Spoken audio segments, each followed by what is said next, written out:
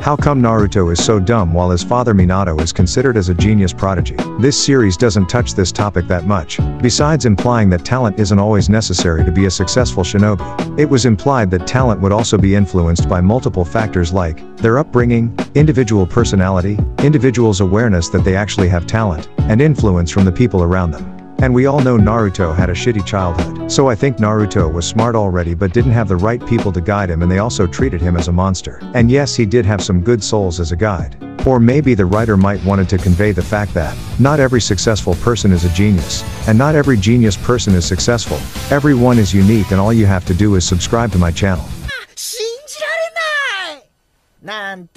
It's just as I expected.